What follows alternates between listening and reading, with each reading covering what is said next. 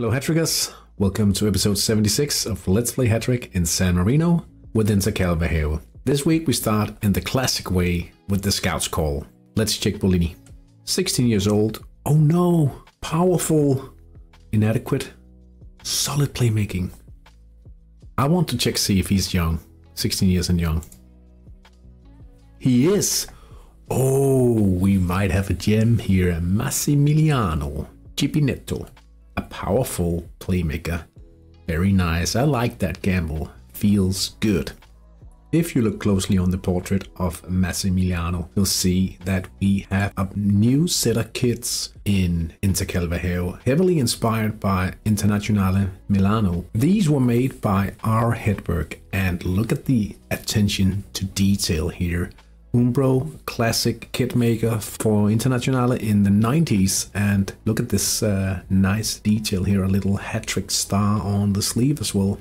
And all in all, a classic inspired Inter kit here. Let's take a look at the away kit as well with the diagonal line here. Again, classic Umbro Inter kit. Really like it. And this green goalkeeper kit here, it gives me a sort of an 80s vibe with this horizontal black and blue lines, the Nerazzurri. Very cool. Yeah, I would like for all of you guys to check out the designs that RHedberg has made for his own kits and all others. And I know that he's keen on making more kits, so feel free to ask him if you want some other design. Look at this Sweden design here, also Umbro.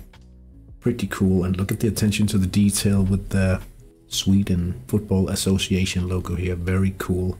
Really like this design as well. So make sure you hit up RHedberg, and if you'd like to see more of his designs, and we'll go ahead here and we will support both of his teams. As I said, he's keen on making more kits. It requires a lot of 5-star ratings. So if we expand the view, please go and give his designs a thumbs up so he gets more spots for creating more designs.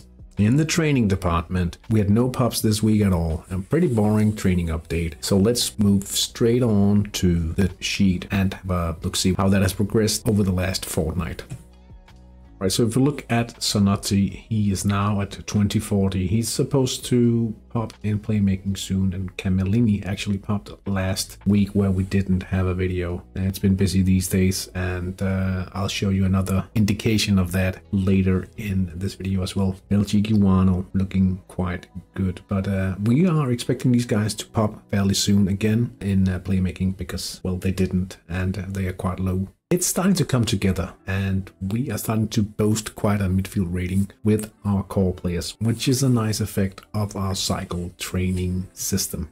Transfer news as Dwayne Dove was moved on, and we ended up losing a little. He's actually already up for sale again, but we actually made a net loss a player here, but we have to save the wages, and we will not really need his services since we are starting to cope well with the playmaking skill from our core players at this point. We did play the bot team twice in the league, and we did win 2-0 away from home. We didn't really set the best lineup here, but we did manage to grab a win. And if we pay attention to Trastulli, you'll notice that he gained a booking in this match, and when we actually lined up for the return match at home, we fielded only 10 players. I was so busy I didn't even notice Trastulli being banned for this one, so we had to beat the bot team 5-0, being only 10 men on the field. We had a little injury for Sonotti in the 89th minute, gaining almost all of the training still, so that's pretty decent. Hopefully he'll be ready for the matches next week. I'm quite sure he will.